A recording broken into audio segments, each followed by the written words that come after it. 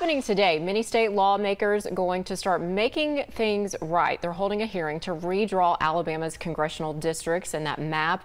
48's Megan Plotka joins us live in Huntsville this morning. So Megan, those lawmakers headed to Montgomery today, and this comes after the U.S. Supreme Court said that our current map is unconstitutional.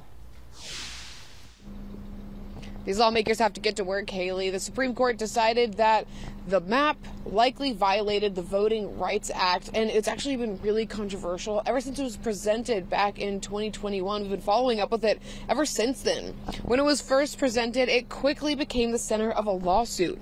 Plaintiffs argued it was drawn to minimize the impact of minority voters to just one district. The legal battle, of course, ended in the Supreme Court. The justices agreed and ordered the redistricting committee to redraw the map with a second majority black district. That redrawing process continues today, and there's plenty of feedback already. The committee received over 100 map suggestions. One member of the redistricting committee, Representative Laura Hall, says they need to carefully review each map.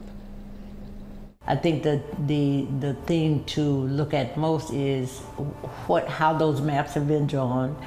Have they taken in consideration all of the things that the courts have indicated that should be, and then are we as a state willing to follow the court's directive and be able and willing to draw the maps ourselves as opposed to having the maps being drawn by the courts.